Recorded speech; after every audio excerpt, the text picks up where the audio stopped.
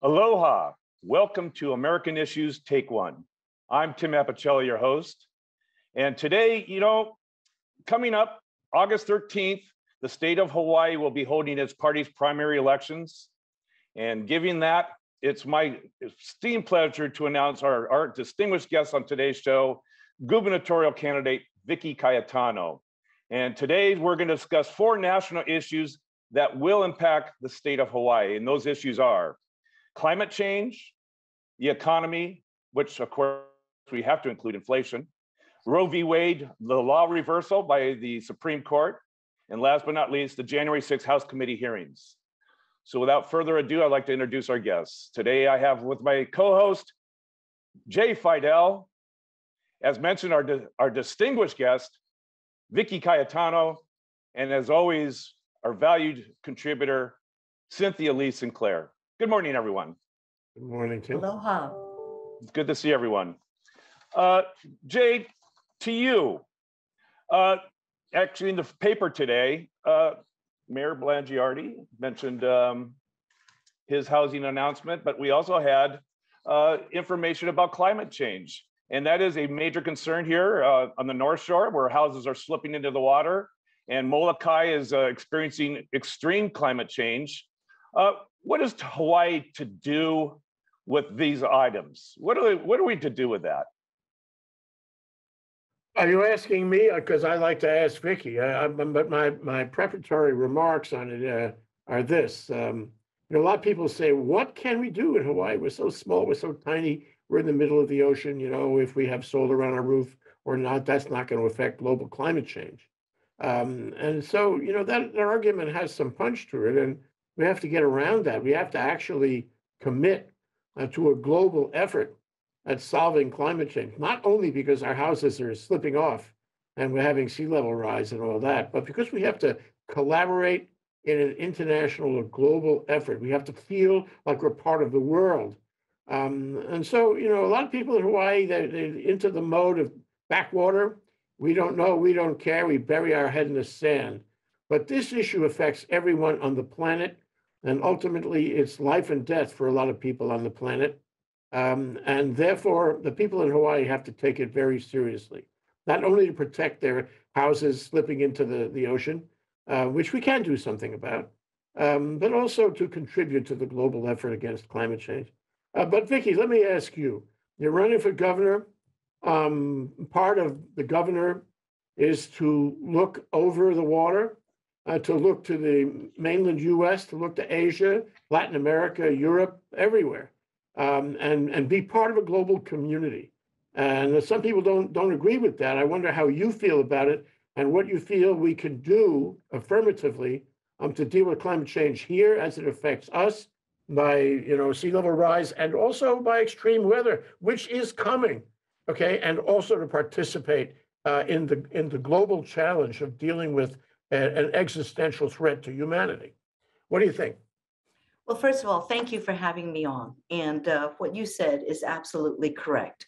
I feel that sometimes just because we're here in the middle of the Pacific Ocean, we live in a bubble.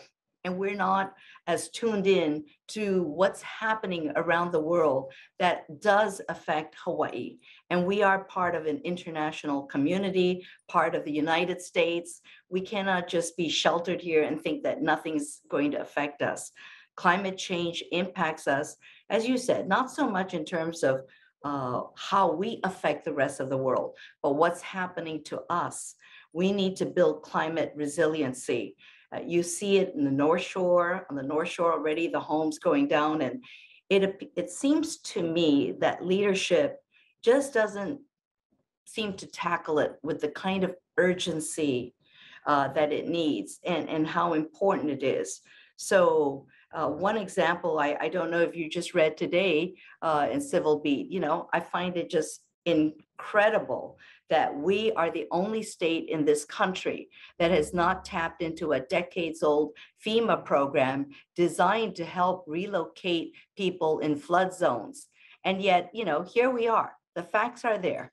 We are impacted by threatened by 6,500 structures are at risk, almost 26,000 acres of land, 38 miles of major roads, 550 cultural sites, and at least 19 billion in assets. Those are the facts.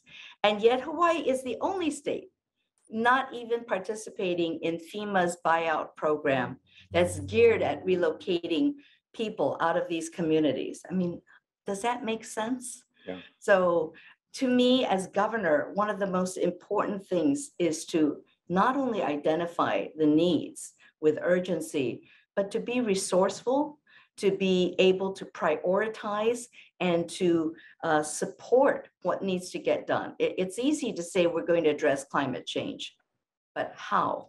The details.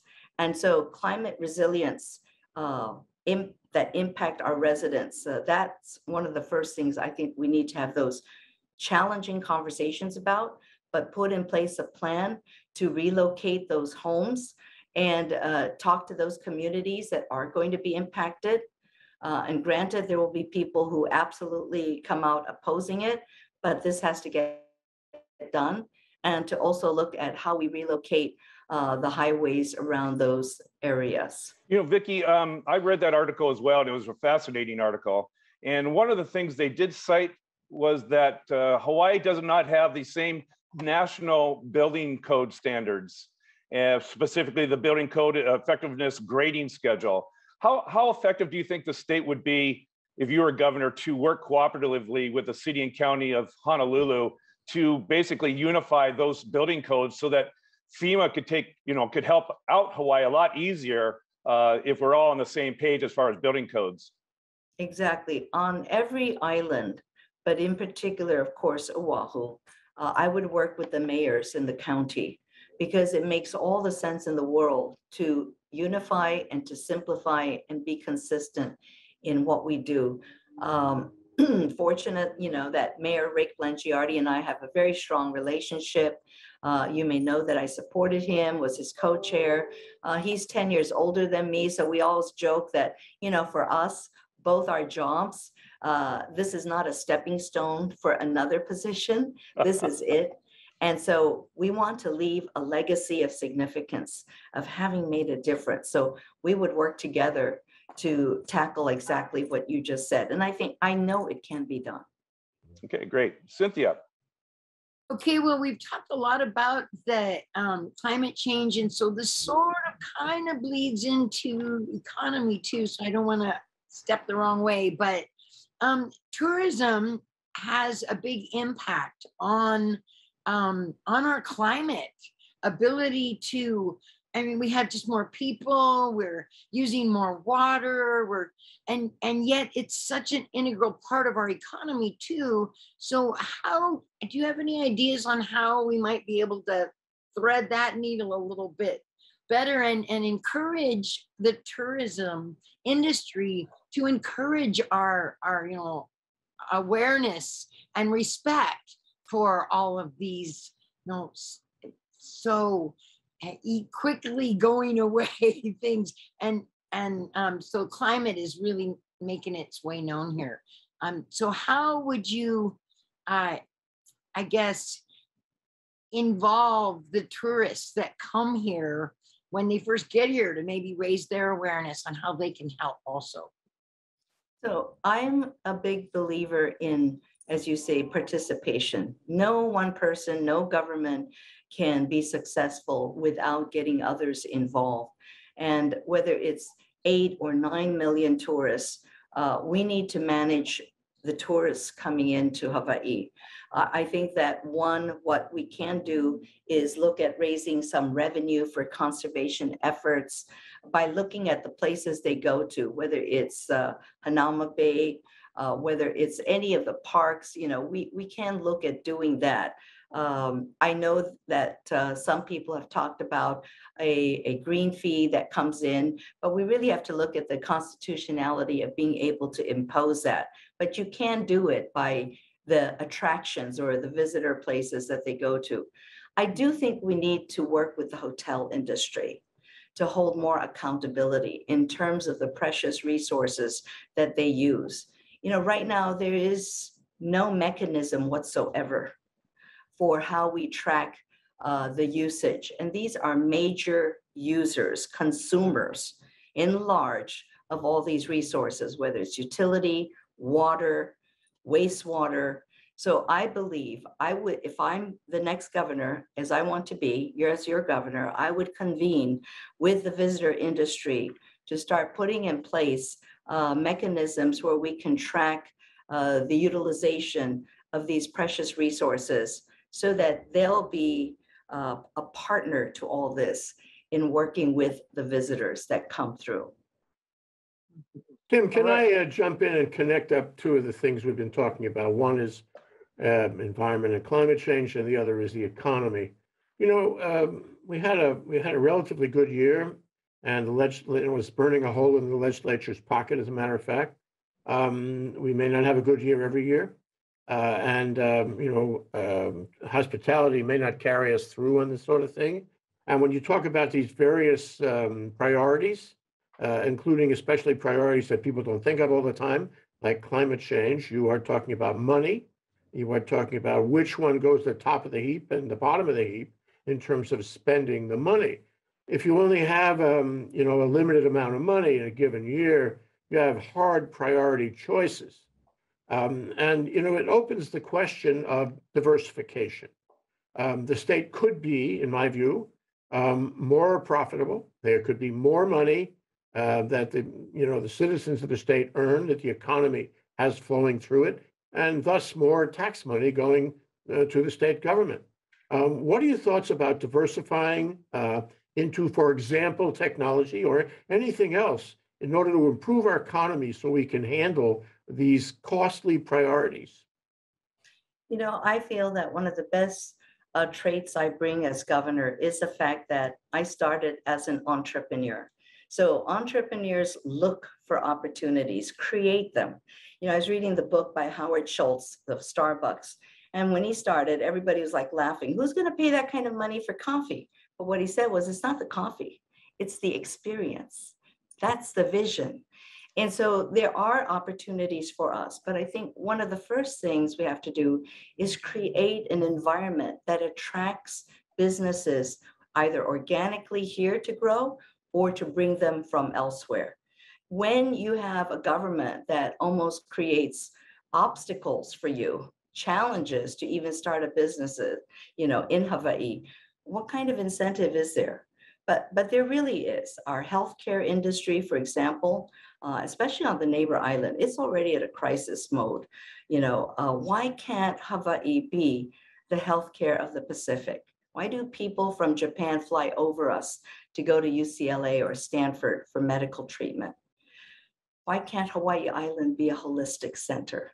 Many opportunities, but we need to have that vision and the ability to collaborate with the legislature, with the private sector, to make these things happen. And we've got to tackle the regulatory process that makes it so difficult for businesses to even, start in Hawaii.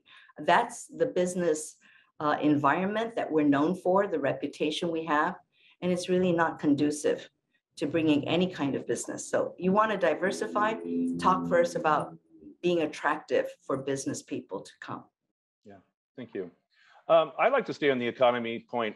Looking at a macro economy, looking at supply and demand issues, it just seems to me that Hawaii is the place where there's an endless stream of demand. Everyone in the world would love to live in Hawaii. And how do we balance that demand with the finite resources Hawaii has to offer? At what point does the demand, and I think we're already there, exceed supply of housing, exceed the environment, exceed all sorts of accommodations for tourists? Where's the balance point for the demand versus our infinite supply of resources? So for me, governing life is all about balance. Success is about bringing that balance together. And right now, our government is not balanced. The power structure is designed to cater to special interests and big business. Small business, as an example, is always an afterthought. There's no support for small business. They struggle every day just to make it. And you read every day how many are closing. Just imagine a Hawaii where it's strictly corporate retail, corporate business. That's not the Hawaii we know. So one of the things I would do as governor is really work to bring that balance, to support small business with a lower tax structure than big businesses, and to create a small business office to help them navigate through the myriad of permits and requirements so that they can thrive and grow to a certain level so that they can be more sustainable. You know, the economy is going to have a downturn. It's not if, it's just when, because everything's in cycles. And you have to support them to a point where they can sustain those kinds of downturns. And that brings balance when you have both, you know. Okay. Yeah, let me just echo what you said. You know, we're here to examine gubernatorial thinking about you know, issues on the mainland, and one of the issues on the mainland, for sure, is all these prognostications about how we may be into a recession, or we will be having a recession, and who knows what kind of tilikia they will have on the mainland that will affect Hawaii. I mean, how worried are you that if the economy in the mainland goes down, tourism will go down, and therefore our economy will go down? And what can be done? You've kind of answered this already, but what can be done to make us more resilient against either a national or global recession? We know what we have to do long term.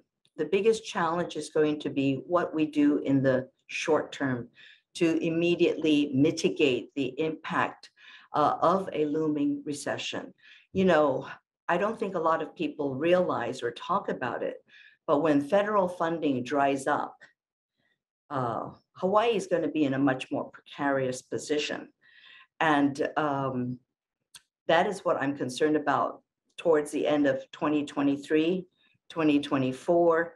So we need to, one, not put all our eggs in the basket of tourism, which is what we're currently doing. We need to wean ourselves off that, create more diversity in our economy so that we're not just looking at one. This is why COVID hit us so badly. Of all the states in the country, we're probably the first or second state most impacted negatively because we had everything into tourism. So we must learn from that and start building the path to having more diversification. But that's not going to happen overnight, but we've got to start. Agriculture. Look at all the resources here. And, you know, 28 years ago, the state government formed Agribusiness Development Corp, designed to help farmers transition from pineapple sugar to new crops. 28 years later, millions of dollars spent. Where are we? What has that agency done? And now I hear this year that they're going to move it from Department of Ag, which is what they're supposed to serve, into Department of Business, Economic Development, Tourism. Maybe a good move, but as governor, I would ask why. I certainly hope it's not because a ineffective agency is just being tossed around like a hot potato. We need to tackle the problems. So government spends a lot of money, but in my mind, there's not enough transparency, accountability, and collaboration to really make it effective. But agriculture, film industry, digital media, IT, anything IT can be done anywhere in the world.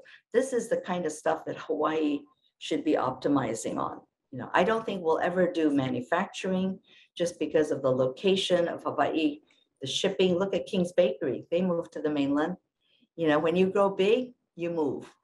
So, but we can invest in these that also provide higher paying jobs that the next generation is more interested in than just doing service industry. Okay. Cynthia, question on the economy.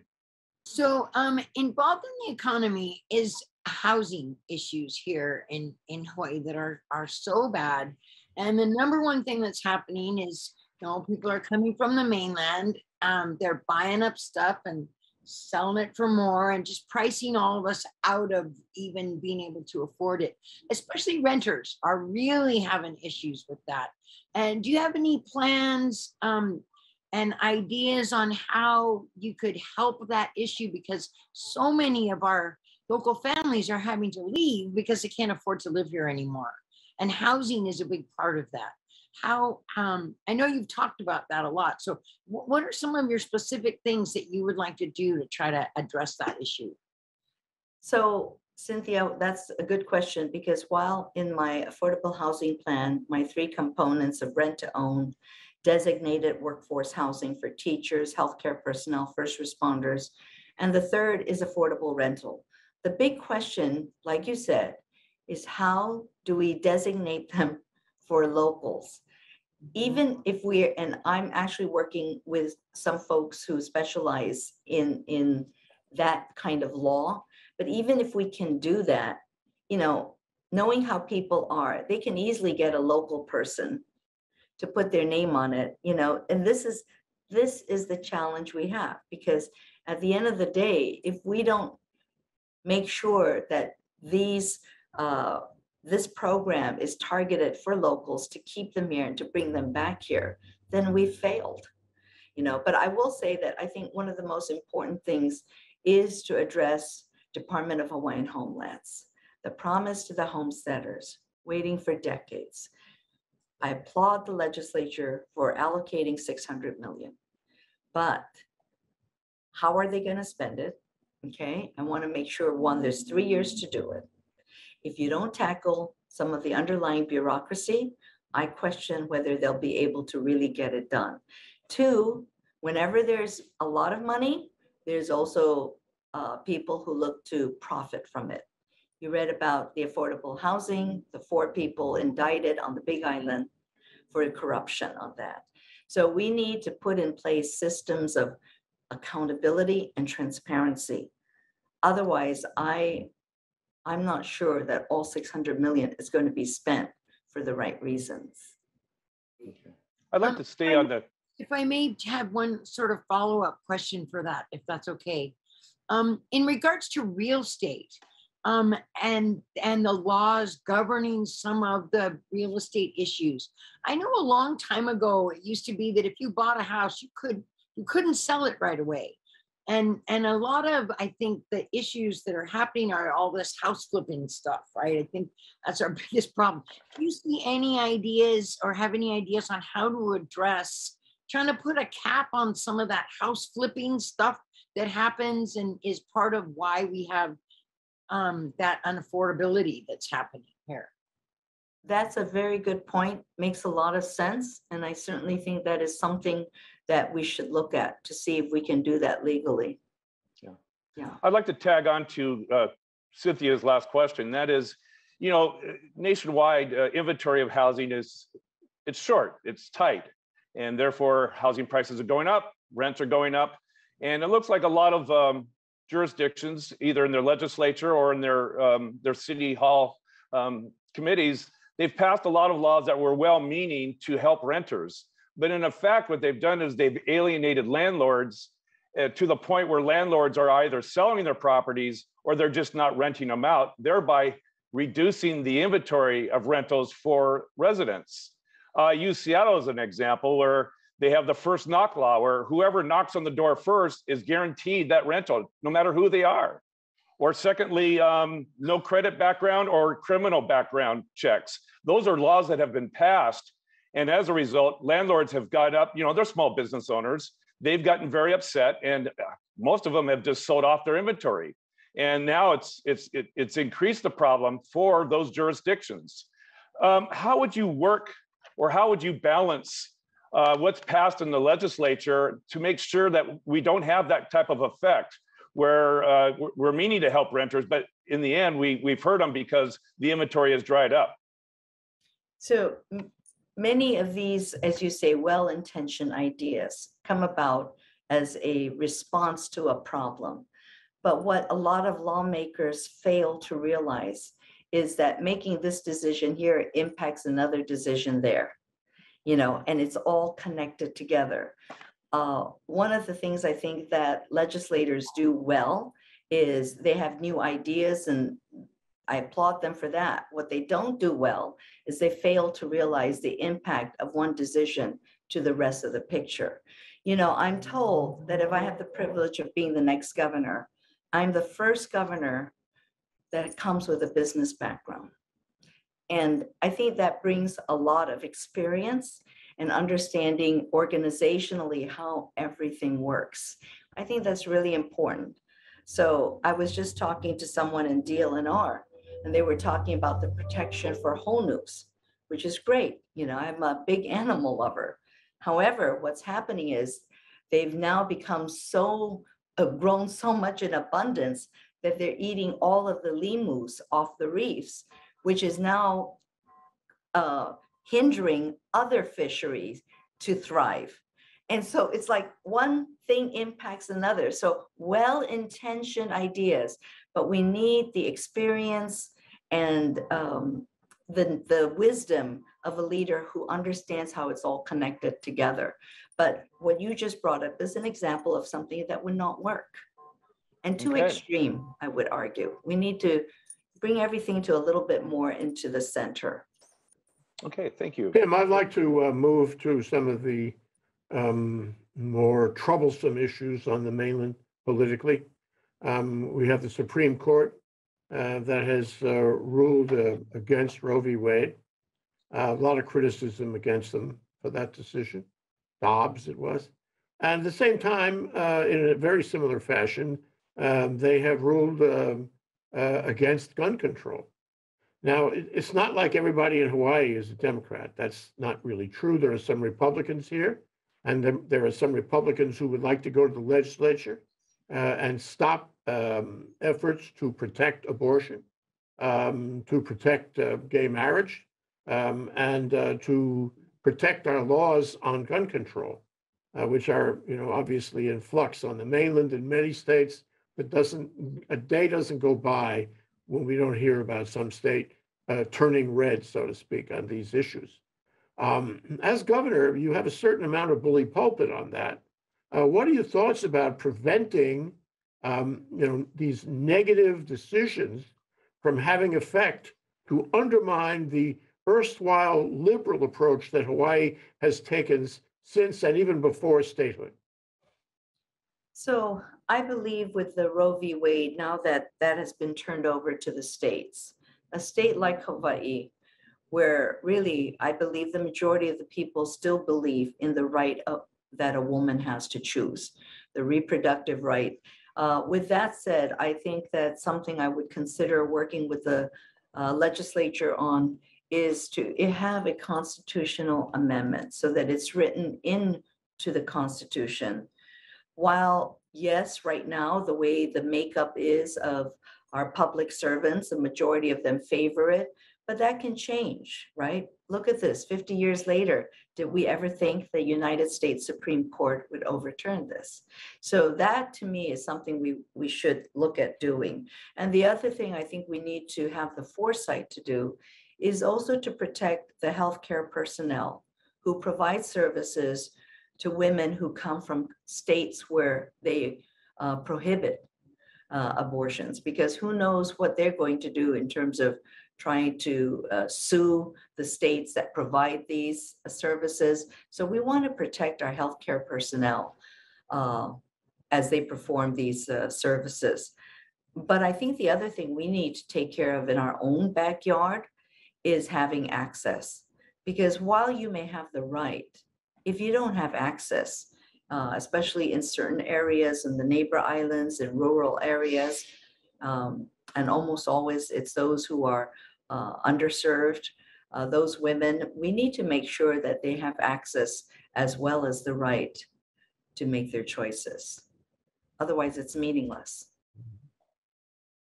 And I go to one other point, Tim, before we run out of time, and that is the insurrection. And when I say insurrection, I mean the most profound threat to democracy in our lifetimes, in fact, in the history of the country.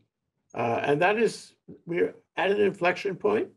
There are people in this country that would like to take steps that would completely undermine our democracy, our notion of representative government, even as we speak. What do you think about that? And what, if anything, can you do as governor to preserve our democracy, to preserve the, may I say, the union, the country itself, from some of the things that are happening on the mainland? So I feel very strongly in the word accountability. And to me, everything that I've seen as to what happened January 6th, frankly, the former president was involved. And to me, doesn't matter what title you hold, if you're guilty of insurrection, you need to be charged accordingly. I also think as governor, so accountability to me is a very important thing that we should impose on people, but especially on leaders. You know, one diplomat also said about America that this is now two different worlds coexisting, but they're not talking to each other. And as governor, to me, that's really important, that we need to have these conversations. I will not shy away from the challenging conversation about the 30-meter telescope, okay, or about managing tourism. We need to have those conversations, and we need to stop labeling people by party, that red is bad, blue is good, or vice versa. We all want what's best for Hawaii.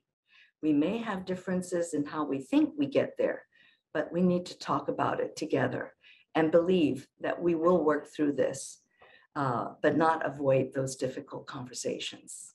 I'm a unifier, not a divider. All righty. Important in our time, very important. Yeah, very much so. Unfortunately, we have run out of time. And so, like all shows, there's just not enough time. But I would like to thank our distinguished guest, gubernatorial candidate Vicky Cayetano, for joining us and sharing her thoughts. And I wish you well on August 13th.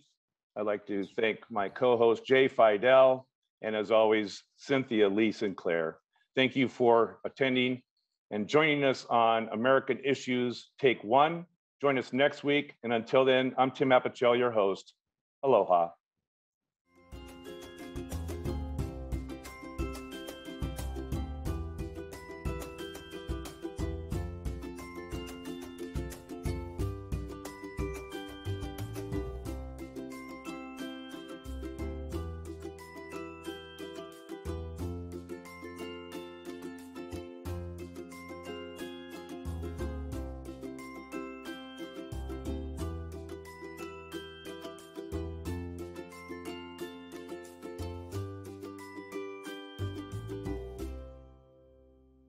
Thank you so much for watching ThinkTech Hawaii.